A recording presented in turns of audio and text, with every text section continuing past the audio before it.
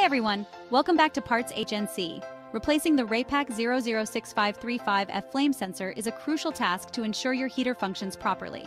To start, gather all necessary tools, a screwdriver, a wrench, and of course your new 006535F flame sensor. Begin by turning off the power to your heater to prevent any electrical accidents. Next, locate the flame sensor. It's usually positioned near the burner assembly. Carefully remove the screws holding the sensor in place using your screwdriver. Once the screws are out, gently detach the sensor from its position.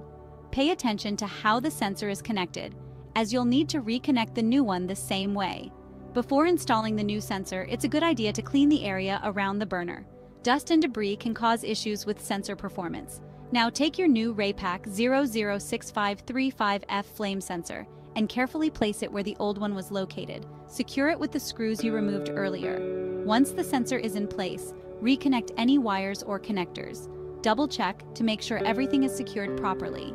After that, restore power to your heater and turn it on to test the new sensor.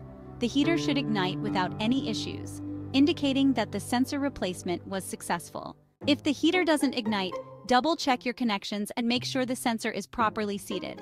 Finally, perform a couple of test runs to ensure consistent performance. With everything working smoothly, you've successfully replaced your Raypak 006535F flame sensor, ensuring your heater remains in top condition.